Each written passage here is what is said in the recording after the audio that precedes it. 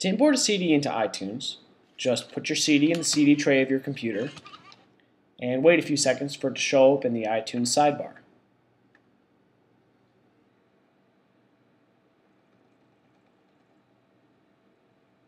It might prompt you asking you if you want to import it to your library, in which case you can click Yes.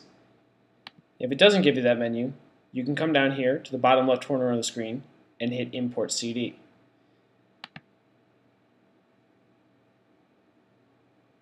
If it asks you to send information about the CD to Grace note, you can send it or not send it. It's your decision. Once it starts importing, you can see the progress at the top of the window. You'll also see next to individual songs that they'll have a green check mark for the ones that have finished importing and an orange circle for the ones that are currently importing. It'll take a few minutes for the CD to import, so give it some time.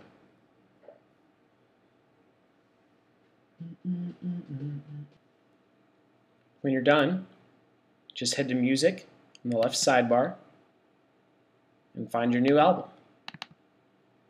You can listen to it in iTunes, and if you plug in an iPod or iPhone, it should automatically sync to that device.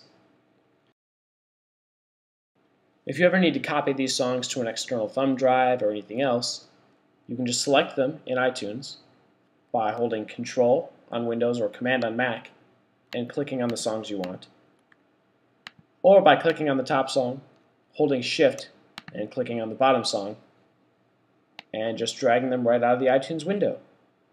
It'll copy them to your desktop or thumb drive or wherever you drag them, and then you can move them somewhere else. Enjoy having all your music in one place.